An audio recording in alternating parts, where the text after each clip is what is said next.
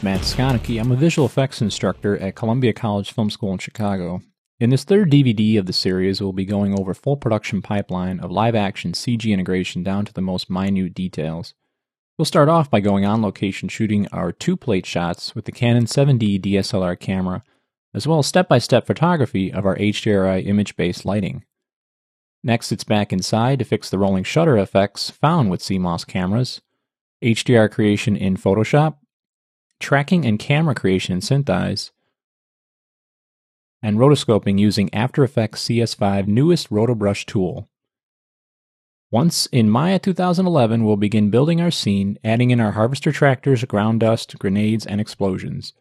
We'll also be exposing many hidden nodes in Maya and set up lighting using Maya direct and indirect lighting.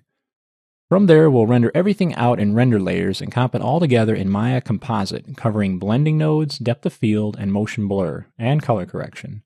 There's a lot to cover, so let's get started by going on location.